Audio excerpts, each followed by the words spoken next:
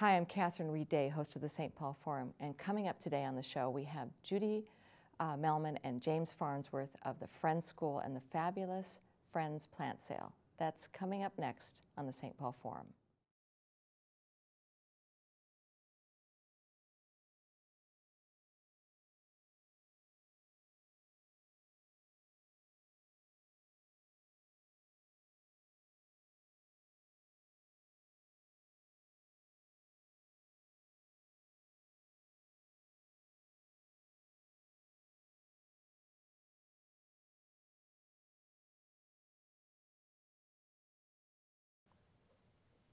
Welcome to the St. Paul Forum. I'm Catherine Reid, and joining me today are Judy Melman and James Farnsworth from the Friends School, and we're going to talk today a little bit about both the school and the upcoming wonderful plant sale that they sponsor each year. Tell us a little bit, Judy, you are a parent at the Friends School, so you've been involved for a while. Tell us a little bit about why the Friends School is special. What makes it special? Yeah, I have two children there, one a third grader and now a seventh grader, and we've been there since both of them were in kindergarten. And the Friends School is it's run by, it's a Quaker school, and it is a small independent school, and it's the style in which it teaches is progressive education, which is really a child-centered learning environment. And a lot of project work, a lot of independent learning, and I know James actually was a student there, so. We're going to turn to the expert. So James, you are now a freshman at Highland Senior High, but did you attend all your years at the Friends School? I actually didn't. I came to Friends School in 8th grade. Okay. Or actually, excuse me, in 5th grade. 5th grade. So I was just there for the middle school, 5th through 8th grade, and I came from Seward Montessori, and just kind of looking for a place like Friends School with the smaller class sizes, more tighter community, some more opportunities than you would have in a big high school with with a big middle school or public school with a lot of people in it. So how big are the individual classes? What's the size of the school? Does anyone know? Yeah, well, I think the whole school is 146 or something so like really that. Right, intimate school. Yes, and so the individual classes are kind of 20 or so, maybe. Does that seem about right? yeah, when I was there, my graduating class was 20 kids. So. Okay. Yeah. And tell us a little bit about what it means to be the atmosphere of the environment, the learning environment. What is it that you liked about that special learning? How would you describe it? I probably would describe that the community was probably the most important thing at Friends School. With their progressive education, since it has Quaker values, the school is running Quaker values, it follows SPICE, which is an acronym for Simplicity, Peace, Integrity, Community, and Equality. Ooh, now that was a big handful. You went so fast. Let's do that again. Yes. SPICE stands for? Which was Simplicity, Peace, Integrity, Community, and Equality. And those are kind of the core values that Friends School is ran on, and their educational values. And I think most people would agree that the community is really what makes Friends School stand out, makes it a really wonderful place and experience and opportunity.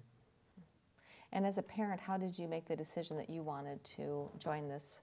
Well, actually, what happened was we went to an information night way back when we were looking at schools, and one of the things that the Friends School does is it has the graduating 8th graders, the middle schoolers, actually facilitate the parents' information night. And so they answer questions and they lead tours, and I was just so captivated by how poised and competent these 8th grade kids were that I felt that was something, they must be doing something right. And as it turns out, there really is just and I think what James said is true, that the community aspect, there's really a connection between all of the different students and different grades within the school, as well as between the students and the teachers, and all the parents are pretty well involved. And so it just creates an environment for a kind of really involved growth that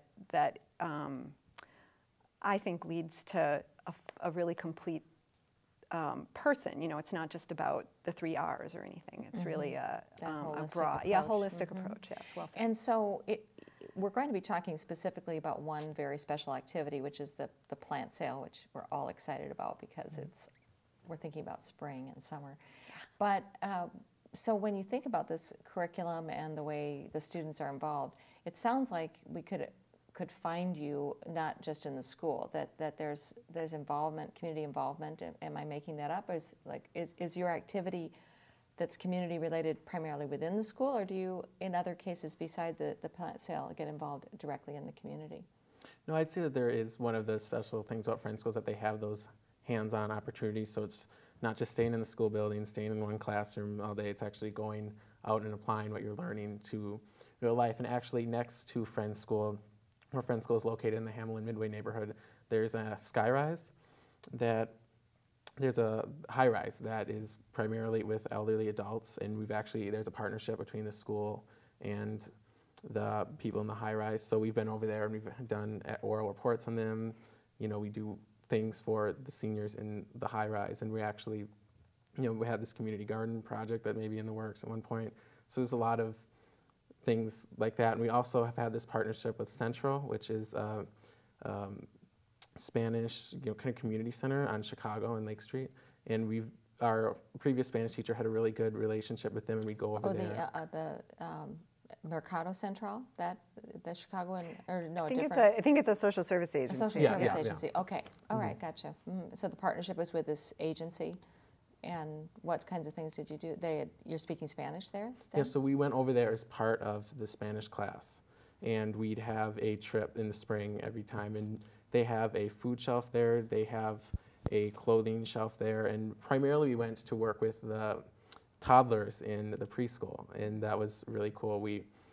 I think we had a visit in the fall and the spring, so we'd see them in the fall and then come back in the spring, and they'd recognize us, and we'd kind of be matched up with a kid from the preschool, so that was a really cool experience. Mm-hmm. So when you look at it from a outcomes perspective, how does the school rate in terms of your success factors that a lot of people look at? It's academic achievement or college I think access and so as forth. Evidenced by James here, it's pretty good. Mm-hmm. In general, the school does really well, on whatever measures go into, like for example, when it's a K-8, so at 8th grade, we need to figure out, students need to decide where they're going to go to high school, and in general, there's, a high level of pretty much acceptance anywhere, and then I don't know, you could probably speak better to how you felt your education prepared you for fitting in, but I think in general the academics are really strong. Mm-hmm. And it seems like it.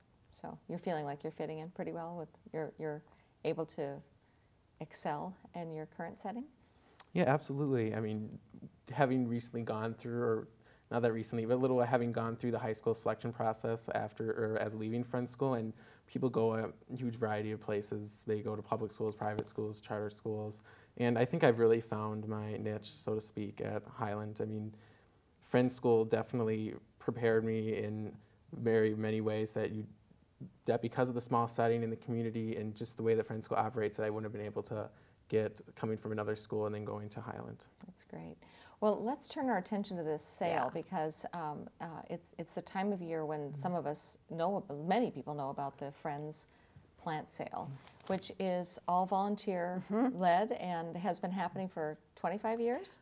Well, actually, this is the 24th year. 24th, okay. It started the second year the school was in existence and was started by a single parent, Henry Feldseth, who's still involved with the sale and is intimately involved, and he's kind of a leader. But he started it just with a single sheet of paper was the list of plants that he was selling. He just wanted to do a fundraiser for the school that was kind of had a positive spin on things, and also generated got the students involved. It was kind of a win-win kind of a vision that he had, and he sort of single-handedly took it on and started it, and it's grown over the years into just this enormous effort that we have over 1,000 volunteers now putting on the sale at the State Fair Grandstand every year. And it didn't used to be, so those of us who've gone over a number of years, it was at the school for many, many years. Exactly. When did it transition to the new location? Does anyone remember? I think it was 2006, is that? So it's been quite a while. Or maybe 2007? 7. It's been a few years. Yeah, it really basically it outgrew the. It was in the I was in the yard at the school, and Henry was actually pitching a tent and sleeping outside to keep the plants from getting stolen. Oh. And then I think it just got to the point where it needed more space and just jumped to this. Kind of took the leap of faith and jumped to this huge space, and it's grown since then even to fill the entire grandstand and beyond. Oh my gosh, that's huge. It is huge. So you're holding a catalog. This is something you can find that's either mailed to you or it's also something you can pick up in the lots of different public settings, right? Yeah, it should be available on newsstands throughout town. It's also on in full. It can be found on the website, friendschoolplantsale.com. And actually what's nice about the website is you can find not only the content of the catalog, but there's also, there's a list on there where you can do your, you can plan your shopping, and it shows, in here we have a handy dandy little chart about how to do the sale. It's kind of, that's fun. It's, you know, you can bring your own wagon and write down your purchases. So anyway, the website has a lot of additional information beyond what the catalog has, and I know a lot of people who are, whether serious gardeners or not, like to get the catalog early as soon as it first comes out and peruse it and figure out what they're going to have. That's why I wanted to talk about it early in this, is that it's so comprehensive and the sale is so large. So we'll try to, they're going to see some footage on, they're going to see the space itself. It is such a large sale, and it has always seemed like a large sale to me. The pre-planning seems really important. Maybe, James, just talk a little bit about what have you actually done around the sale? What have your direct experiences been in your roles related to the plant sale? Yeah, well, I came into Friends School at 5th grade, and the 5th through 8th graders, the whole middle school actually works at the sale. We're there starting the Wednesday week of the sale, so helping with the setup and all that, and then on Friday we actually are volunteers at the sale because the sale is open on Friday. And my experience in 5th and 6th grade was just kind of as a regular student coming those couple days before the sale and just helping set up. We unload the trucks and take the plants off the carts that they come in and put them on the different shelves, and just kind of, since the sale is such a huge operation, you know, just kind of help with whatever is needed. And then as I stepped in the student role the last 2 years with the plant sale planning committee that meets year round, I helped at the info desk, the information desk that we have, and just kind of, you know, I mean, it's hard to explain what you do at the plant sale as a volunteer because there's just so many different things to do. And one thing I'm thinking is, are there some people who are wearing a certain, either you're wearing a t-shirt or a vest or something, that's something I remember, is that you could find the students, I remember the students, and also helping people carry things to their cars. I remember that as a very significant feature, because you get there and you're going to overdo it. I hope. That's what you all hope, is that you just go crazy and buy too much stuff. It's hard right? not to. Yeah, exactly. But is that, I mean, am I remembering right that there's something that they're wearing? Yeah, all the students and actually all the volunteers throughout the whole sale have tie-dye t-shirts on, so green and blue tie-dye t-shirts and green aprons that say Friends School Plant Sale, and I believe there'll be people in pink hats, and it's mostly the tie-dye shirts and the green aprons that you can identify a volunteer or a student at any point during the sale. So as a student, here's one of the things I'm just really curious about. I know that this initial volunteer was probably a master gardener, and he knew, or maybe he wasn't, but he knew a lot about the plants. Do you as students need to learn something about the, you know, what's that, you know, what's that thing there? Where are those tomatoes, or where is that native prairie plant I'm looking for? Yeah, I mean, I myself actually don't know a lot about the plants at all. And for some, and it didn't transform you into a horticulturalist? No, and somehow I've maintained my innocence and not knowing anything about plants or gardening throughout this whole process. But no, I mean, when we're taking the plants off the shelves and looking through the catalog, you know, and since the plant sale is based on a numbering system and all the rows and specific spots for the plants are numbered, you know, it's more of doing, you know, if we can get them there, but also, I mean, people recognizing, oh, that's the hosta that they have in their family's garden, you know, and we actually recently, I think either a couple years ago at Friends School, we did a renovation of the gardens around the school. The gardens, the grounds themselves of the school, of the nice. campus, yeah. So they're a showpiece now? Yeah, and we actually, some of the people who serve year-round in the plant sale planning committee and really involved came in and talked to us about, it's not just we're putting that random thing that looks like a piece of grass in the gardens, what it is, how it's native to Minnesota, and since we did rain gardens, specific information according to rain gardens. So we do learn a fair amount about, the specific plant knowledge to be able to go to the sale and just year-round. Well, if you're just joining us, I'm speaking with Judy Melman and James Farnsworth about the Friends School and the Friends Plant Sale that's coming up in May. So yes, you're going to add something. So I'm excited to know that he was learning something about the plants. Yes. That is a lifelong skill. If you know something, if you can grow your own food, it's quite a skill. But if you're also familiar with what's around you. So do you see that? Well, as I benefit? was going to make the comment that the sale is really comprehensive and it really applies to everybody, from like just the complete novice gardener to someone who's a master gardener and been working with plants their whole lives. And so I think there's something like 2,400 varieties of plants that are sold there, and there are master gardeners on call. You can sit down, you can get your questions answered, and there's also what we call a garden fair that's kind of out in the adjoining area, and there's a number of featured workshops and things going on. And it's a 3-day sale. It's not just a 1-day event. You already probably referenced that, but it's worth. And just tell us again the date. Did I even say that right? Is it May? We may not have. It's May 10th, 11th, and 12th this year. So that's it's Mother's Day weekend. Yeah, very smart. And it's a great time of year because it's not in Minnesota. We all want to plant too soon, and Right. so I think most people say you've got to wait till at least that midpoint of May to get everything in. So it's a nicely timed. We've talked a little bit about the fact that it requires some planning. What are some tips that you would give people about the sale? Because honestly, I've been there. I'm a little crowd averse, and but a lot of people are waiting at the door, or do they sleep out? Well, I do have a couple things to say about that. The first couple years that we were at the grandstand, it was a little chaotic, and we were still kind of getting our feet under us about how to manage that kind of a space. And so anybody who's staying away because they think that the lines are too long should know that we've got that under control now. And what we do is we have a wristband system where you show up. If you choose to come at the beginning time, it's kind of really there's big energy around the early Friday and Saturday morning. And so if you come at the early time, you'll be given a wristband, and then you can go off and you can shop in the garden fair, and they will call your wristband number over a PA system. You don't need to stand there in line. And then when you come back and your wristband number is called, people are being let in on like 100 at a time, so it keeps the pace of the sale from getting too crazy. And so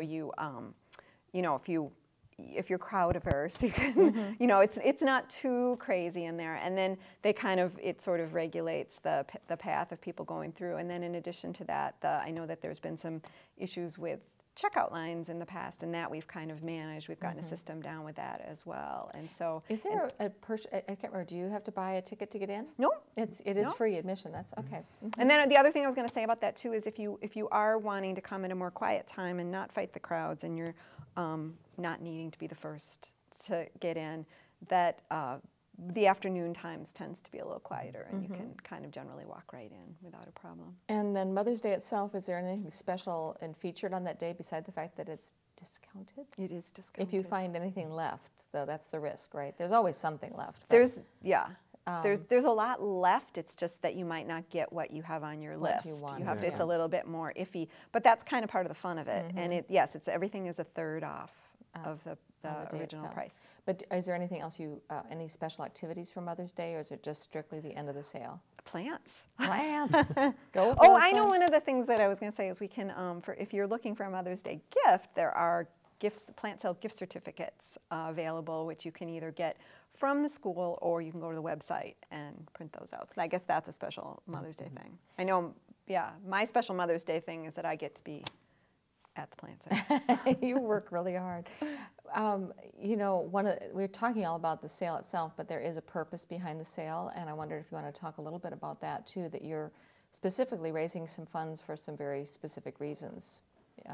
Is that right? Yes, all proceeds of the sale go to the Friends School Minnesota Scholarship Fund, and it benefits, I don't know the exact percentage of how many students the scholarship fund affects, or I think, well, the numbers I remember are that it raises over $200,000 a year for the scholarship fund. It's the equivalent of having an endowment of $5 million is the number that I heard. That's a lot of money. And that it goes to tuition aid, so it allows a lot of people to attend the school who would not otherwise be able to do so. So the school is actually a private school. It is, yes. and therefore has private tuition. Yes. It's not a charter school. In Minnesota, exactly. we get, people exactly. forget that there are all these, we have so many options in Minnesota. And a charter school is like a public school, and the public schools, and then we have private schools. And so Friends is a private school. And what is the annual tuition? Well, it kind of ranges. So it depends on your financial need, presumably. Is that what you mean? Yeah, and it depends on what grade the child is. And so you'd suggest that they look at the website if yes. they wanted to learn more about what it means to go. And then and they can also contact the school if they want more information about. But $200,000 is significant. It's a lot of money. As you say, it is worth a $5 million endowment. So that is a remarkable effort. And it sounds like you feel like it is really teaching a lot of people a lot of skills. Do you know if anyone's gone on to a career in that kind of marketing or anything like that? Have you ever heard? Yeah, I know somebody graduated and went to the Agriculture, Farm, and Sciences Academy. And that's a charter high school in Inver Grove Heights. And I don't know if that was inspired by the plant sale exactly, but I don't know. Yeah, I know it also gives rise to some interesting science fair projects. Oh, sure, which can be, plant and environment related. Also, it's just, in addition to the plant aspect of, it's just a really amazing communitarian sort of event. It's really, it's all volunteer run. There's over 1,000 volunteers who participate. And by the way, if anybody listening to this would like to volunteer, you can. Just about to ask you that. Yes, you can sign up on our website. Are there some special benefits for volunteering? Actually. Yes, there actually are. We have on Thursday night before the sale, which officially opens on Friday, there's the volunteer pre-sale. So if you're volunteering, you get a little yellow golden postcard, which gives you an admittance into the pre-sale. And that's a really cool opportunity that a lot of people like, is having the very first access to the plants and kind of seeing what the lay of the land is. A lot of people who go to the volunteer pre-sale come back multiple times the rest of the weekend. That's a pretty great way to incentivize your volunteers, for those who love to garden. Right, exactly. Because really the plant selection is so and it's remarkable. A lot of fun. Oh yeah, I mean, I'm sure that, like you said, you just were talking about communitarians, so it's a community of people who grow and become to know each other. I assume you have some regulars. Any good stories about your regular volunteers? Anyone that, I'm guessing there's a wide range of ages too. Absolutely. I would say everything. Well, certainly because you have the school. I mean, we have kids from kindergarten and first grade all the way up to, we have a number of seniors and grandparents who are also involved. And you don't have to be affiliated with the school. People from all over the community are involved with the sale. Yeah, and I know that the school puts on an alumni shift that happens, I believe, on Saturday night. The alumni do tidying around the sale. Oh, fun. So a fair amount of alumni come back and continue to be involved in the sale. I mean, even a lot of seniors in high school still make a point to come back because they love the plant sale so much and love being able to work there, volunteer there when they were in middle school at Friends School. And I think that's really cool that all the alumni come back every year. And I just wanted to circle back to your question too about, you asked if there's any good specific volunteer stories. And to me, the most compelling volunteer stories are the sort of core group of people who do the planning and sort of work year-round. Basically, they give all of their time, and they work from not just for the week of the sale, but for the entire year, planning and buying plants and setting things up and thinking things through. And just there's a few people who've been doing it almost since the beginning of the sale, and they're quite amazing. I appreciate that you bring that up because so many people do we focus on the time itself, and these things all take so much more time than people realize. It's pretty rare that something like this, especially a specific kind of fundraiser, has lasted this long. It doesn't sound like it's at risk. to end? I mean, you've been able to sustain this core group. There's still enough life and vibrancy to keep it going? Well, we sure hope. I Yeah. mean, I think where we're at right now is we're working on sustainability and really kind of getting it into a place where it's not dependent on any single individual to pull it off, and that we can really keep it going, because yeah, it's got some magic to it, and it really, I think it deserves to keep going. And I assume you would accept gifts, both other kinds of charitable support for the work. Absolutely. Simply to even maybe to support the event itself. Well, we do invite people to round up on their purchases if they'd like, and every dollar that comes in through the plant sale goes directly to the school. So That's anything over and above our costs can go directly to that, and it is tax deductible. And of course, yes, if anybody would like to make an additional contribution to the school, that is welcome at any time. And so one of the things they want to do is definitely look in their co-ops and grocery stores and any libraries, any place where they can find this, because it is a lot of information in there. I was going to just comment on how I mentioned that the original plant sale catalog was a single sheet of paper. This is now 60 pages of, you know, pretty small. That font alone stuff. is a huge volunteer effort. Yes. Do the students get to participate in the catalog development, or is that all adult-driven? You know, I think there's a core group of people that, I think it's mostly adult-driven, that do the copy editing, really work on the catalog year-round. But I know that right inside the plant sale this year, there's an article from the student representative. So the student that is at Friends School now that is doing or serving it on the spot on the planning committee that I did when I was at Friends School, she has an article in there kind of talking about how much the plant sale means to the students in the school, and really offering that perspective. That's great. And so I take it that both we want everyone to come to the plant sale, but you're also saying that the Friends School experience is something you're hoping people will consider looking at. And is there there's a deadline probably coming up soon to apply, something that they might be able to find on the website. I'm sure they'll find admissions are on the website. I'm sure, I know there's a lot of information about admissions and tuition, the process for tuition aid and all that stuff. And I know they have wait pools that go on year-round for the various different classes and grade levels and whatnot. Wonderful. So. Thank you both so very much. That's all we have time for. Come back and see us again next week on the St. Paul Forum.